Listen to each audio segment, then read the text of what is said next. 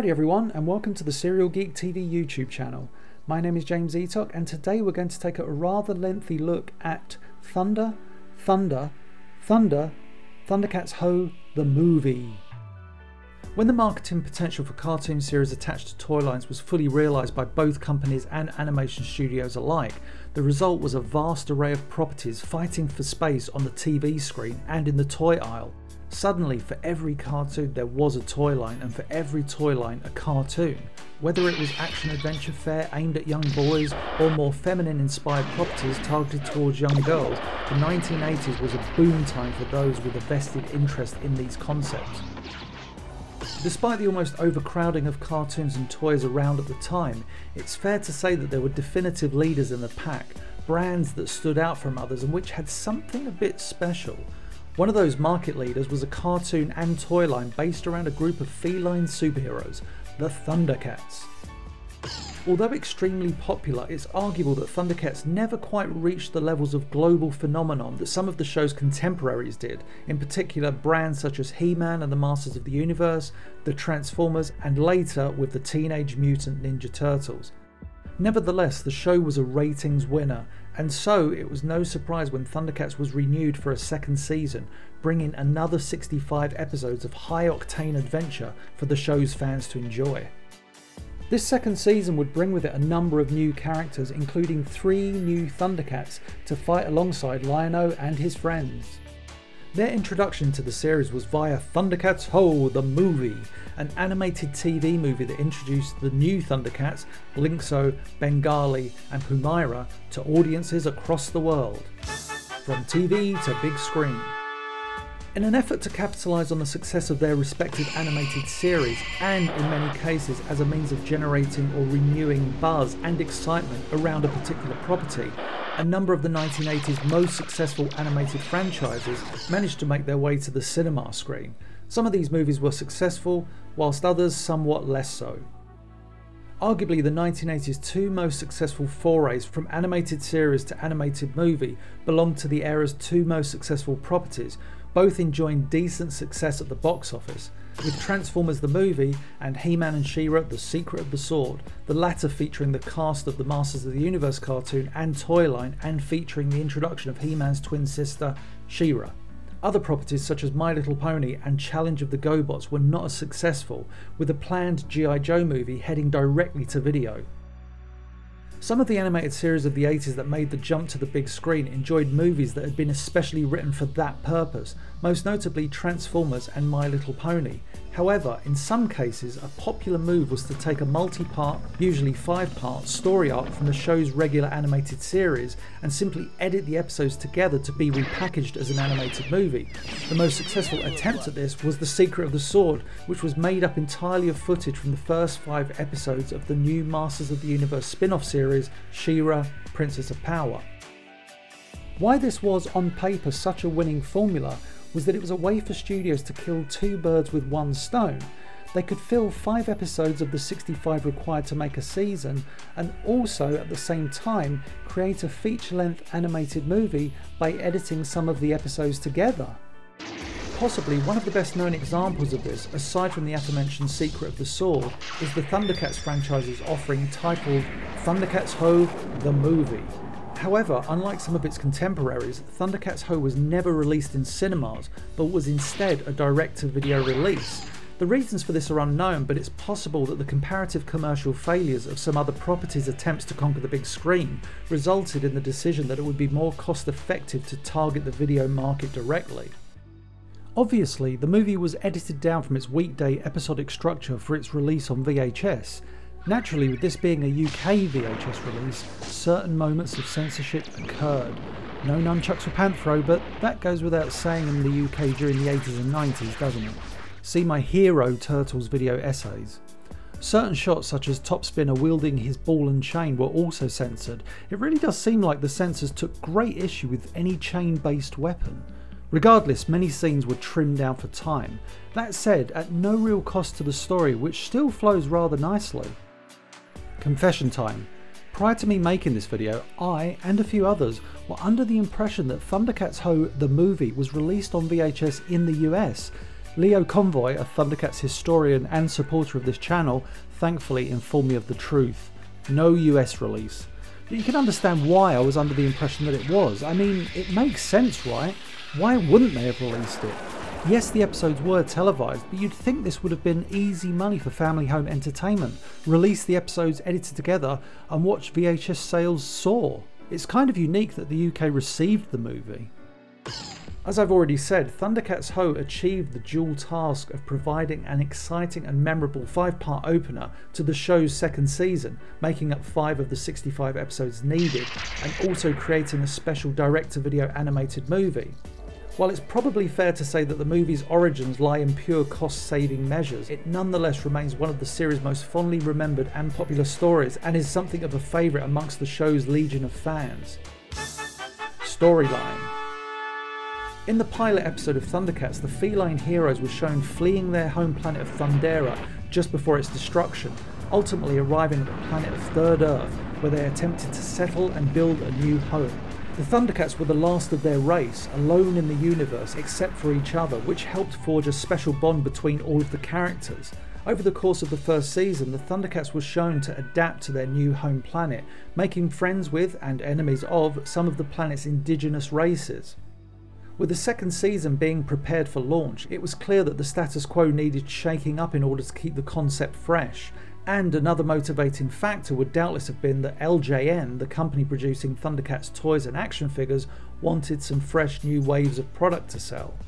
As such, one of the most logical and, from a storytelling perspective, exciting things that the show's writers could have done was to introduce new ThunderCats to create a new dynamic between the series' existing characters. There was, however, a problem with this idea, in that the ThunderCats whose adventures we'd been enjoying were supposed to be the last of their kind, with all other ships in the fleeing Thunderian fleet having been destroyed by the ThunderCats' enemies, the mutants, in a brutal attack that took place in the series pilot. To conceivably introduce a new group of ThunderCats into the series would be something of a challenge. Enter Leonard Starr, the most prolific writer on ThunderCats and the man who penned the series' opening episodes, as well as several others throughout the show's first season. Starr came up with a storyline for ThunderCats Ho the movie that showed 3 Thunderian refugees, Linkso, Bengali and Pumira, being left stranded on Thundera just as the planet was about to be destroyed. In the opening scene of the movie, we see the pre-adolescent Lion-O fleeing Thundera alongside Jarga and the other ThunderCats. Standing on the flight deck of the Thunderian flagship, Lion-O spies 3 Thunderians whose ship has been destroyed and who are trying to desperately reach the ThunderCats ship before it takes off. Unfortunately, the 3 Thunderians are too late and the ship is forced to leave without them before Thundera is destroyed. Lion-O is understandably traumatised at having to abandon his fellow Thunderians, and is then shown in his adult form on Third Earth, waking up from a nightmare during which he has relived this terrible scene. Jarga then appears in his ghostly form and tells Lion-O that these 3 Thunderians are in fact alive and well, and living on Third Earth. It is revealed that a passing Burble spacecraft rescued the Thunderians, but that the ship was damaged and the Thunderians, along with their Burble rescuers, had only enough fuel to reach Third Earth.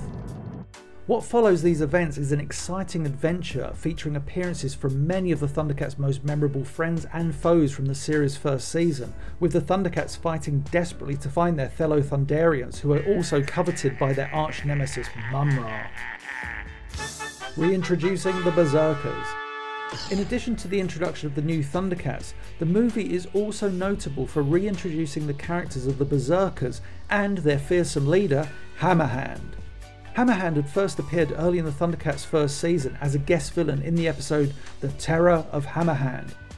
One of the most interesting things about Hammerhand is that he was one of the few ThunderCats villains confirmed to actually have died, as Mumra resurrected Hammerhand's ghost in an episode from later in the show's first season titled Spitting Image. When Hammerhand was brought back in ThunderCats Ho the movie, the character was seen with a completely new look, looking less like a pirate with a metal hand and closer in appearance to a cyborg character. He also seemed to have lost an eye, as the redesigned Hammerhand was shown with an eye patch. In his original design, Hammerhand was shown with both eyes visible. No explanation was given for Hammerhand's resurrection from the dead, nor was there any explanation for his new look. In reality, it was quite likely to be a move driven as much by the toy company LJN, given that with the new season of ThunderCats came action figures, and not just of Hammerhand, but of 3 more distinct berserkers introduced in ThunderCats Ho! The movie: Ram Bam, Top Spinner and Cruncher. Pushing the boundaries of coincidence. Arguably, one of the biggest weaknesses in the storyline of ThunderCats Ho! Is that it relies heavily on coincidence. When the passing Burble ship rescues the ThunderCats and the ship becomes damaged, it's quite a stretch of the imagination to believe that there was no other planet that they could have landed on other than Third Earth, even if it were some planet where they could put down and make repairs to their spaceship and then move on to some other destination. For the only other set of Thunderian survivors to end up having to land on the same planet that the other ThunderCats do isn't a major plot hole, but it is a very big coincidence. As an interesting side note, the ThunderCats comic book series published by Marvel UK actually created their own serialised prequel to the events of ThunderCats Ho! And in that prequel it was shown that whilst Bengali, Linkso, Pumaira and their Burble friends rested in suspension capsules, the spectral form of Jaga appeared and deliberately guided them to Third Earth, presumably in the knowledge that they would find the ThunderCats, the other surviving members of their race. Whilst obviously this isn't cartoon canon, it's nonetheless a very nice idea that helps explain away the coincidence.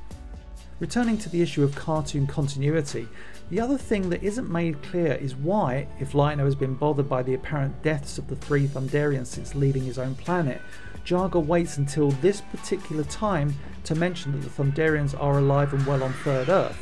Unfortunately, the biggest weakness of ThunderCats Ho! The movie is that it does require the show's fans to theorise and come up with their own explanations regarding some of these things, which is a pity because in every other respect the storyline of the movie is a very entertaining one with a great deal of exciting and excellent character development for the 3 new ThunderCats themselves. From Thunderians to ThunderCats. Obviously, the major talking point of ThunderCats Ho! Is the appearance of Bengali, Linkso and Pumaira, the 3 Thunderian refugees who later become the newest addition to the ThunderCat ranks. The movie was actually the first time that regular Thunderians, referred to by the reptilian Slythe as Thunderian commoners, had been properly seen in the series, and in fact it adds quite a bit of interest to the audience's perception of the Thunderian race to see a different tier of Thunderian society. It becomes apparent, however, that a lot of the skills and abilities that the ThunderCats themselves possess are evident in these 3 newly discovered Thunderians, and it is no surprise when, at the end of the movie, or at the conclusion of the 5th part, whichever you prefer, Lino anoints the 3 newcomers as full-fledged ThunderCats. When watching the movie, the best thing about the 3 new ThunderCats is that they each have their own unique personality. The youngest of the 3, Bengali, is something of a bridge between the Thunderkittens, Wily Kit and Wily Cat, and the now fully grown Lino. Pumaira adds another female character into the mix and is written somewhat younger and more excitable than Chitara. Arguably the most interesting of the new ThunderCats is Linkso, who was blinded by a rogue flash of flames when fleeing Thundera, but who possesses both great skill in his other senses, which he demonstrates many times throughout the course of the movie, and also, being the eldest of the living ThunderCats, serves as something of a bridge between Jaga, who can only ever be seen by Lino, and the other elder ThunderCats such as Tigra and Panthro. In this respect, it's possible to see how much effort was put into creating the new ThunderCats personalities so that they could complement the already established members of the team. ThunderCats Ho! The movie was broadcast as a 5-part episode at the start of ThunderCats' 2nd season in 1986. However, for ThunderCats fans in the UK, the VHS release of ThunderCats Ho! The movie had very special significance. Hey kids, this is Lion-O, inviting you to share all the exciting adventures of the ThunderCats. When ThunderCats was broadcast in the US, it was common practice for a station to show a new episode of the series every day of the week, hence why cartoons like ThunderCats were produced with 65 episodes to a season, allowing for 13 weeks of programming. In the UK, ThunderCats was broadcast once a week on children's BBC, and so it was possible for the BBC to get over a year's worth of programming out of the purchase of one season. As a consequence of this, 2 things happened. Firstly, the BBC began by only broadcasting the first half of ThunderCats' first season, which debuted in the UK in 1987, and in fact they didn't begin broadcasting the second half of season 1 until 1990, meaning that ThunderCats fans in the UK were still seeing new episodes of ThunderCats as late as spring 1991. The other consequence of this was that, for whatever reason, the BBC never broadcast, or probably never even acquired the rights to broadcast, ThunderCats' second season, which of course included all the episodes featuring the new ThunderCats. So, for many UK fans, the reason why the home video release of ThunderCats Ho! The Movie was special was because it was their only exposure to these new and exciting characters, and as such felt more like the one-off special movie it was credited as. This also means that some of the new characters introduced in ThunderCats' second season after the events of ThunderCats Ho! The Movie were never originally seen at all by UK audiences, most notably the new villains known as the Lunatics. However, a number of ThunderCats fans would possibly argue that the British viewers had a lucky escape in that regard. As another interesting side note, due to the second half of ThunderCats' first season not being broadcast in the UK until 1990, the VHS release of ThunderCats Ho! Released in the UK in 1988 would have been most fans' first introduction to some characters who made their debut in the show's first season. Characters such as Hachiman, Rotaro, Captain Shiner, and others having debuted in episodes that the BBC at the time had yet to broadcast. How it matches up. When viewed on its own merits, ThunderCats Ho! Is a really enjoyable, action-packed tale featuring an all-star cast of great guest characters. It's fresh, exciting, and just good fun to watch. The only way the movie starts to pale in comparison is when it's compared to the epic events portrayed in some of the other animated movies around the time. To use the 1980s two most successful transfers from animated TV show to animated movie as an example, in He-Man and She-Ra The Secret of the Sword, the events of that movie show a pretty radical change in the life of the series' main character He-Man and his alter ego of Prince Adam, who discovers that he has a long-lost twin sister. And if you look at the events of Transformers the movie, that film takes things further still, with the deaths of many of the series' main characters, most notably Optimus Prime and Megatron, clearing the way for the new lead characters to take over from the start of the Transformers third season. So, compared to the epic events of these two movies, ThunderCats Ho! Feels something of a missed opportunity. The movie could have been used to tell some epic tale involving Lion-O coming of age, a theme that ironically had been successfully utilised in the show's first season with another 5-part story arc, or some other grand character expanding storyline. It's amazing when you think about this movie, the amount of characters, guest characters, vehicles, locations, plots and subplots. It's a truly epic tale. Whilst ThunderCats Ho! The Movie did achieve its brief of shaking the series up by introducing new elements into the show, when viewed in comparison to the aforementioned movies, it feels as though it wasn't bold enough. But again, when viewed on its own merits, the movie does what it set out to achieve, which is to provide an entertaining, fun ride throughout the ThunderCats universe, introducing us to some new friends and foes along the way. Before I end this video essay, I just want to highlight a few of my favourite scenes from the movie. Aside from the ridiculously colourful cast of characters old and new, I love the Berserkers. Something about their brightly coloured redesigns really leaps from the screen, as well as their amusing personalities and repetitive pirate talk. Another scene for me that is always memorable occurs when Snowman rescues Lion-O from his icy burial on Hook Mountain. The artists do a rather incredible job of setting the mood of this scene with the sprawling, chilly vista, blessed with the sunset-laden skies. I do think that quite possibly my favourite scene from the movie is Lion-O exploring Mum-Ra's pyramid, only to be pursued by the deadly wrappings that seek to mummify him. The animation and direction throughout the sequence is astounding and really showcases what the show was capable of visually when the top-tier animators were working on an episode. The animation timing is especially worth admiring, with the perfect use of 1s and 2s to create a dramatic sense of action, a wonderful show of strength on the part of Lion-O, and the threat itself as our hero is slowly mummified. Finally, one of my favourite little interactions occurs near the end of the movie when, even though blind and even though his name has not been revealed to him, Linkso is aware that he and his allies are in the presence of Lion-O, informing the leader of the ThunderCats that he hears his father's voice in his. Lion-O's reaction is wonderful as he realises that he can learn much about his father from the sage-like Thunderian. With its exciting visuals and incredible action, ThunderCats Ho! The movie is a production that, despite its flaws, remains a much loved adventure from TV's favourite animated feline heroes. And that's it for this video. Thank you for watching. Please be sure to like, comment, share and subscribe, and I'll catch you on the next one.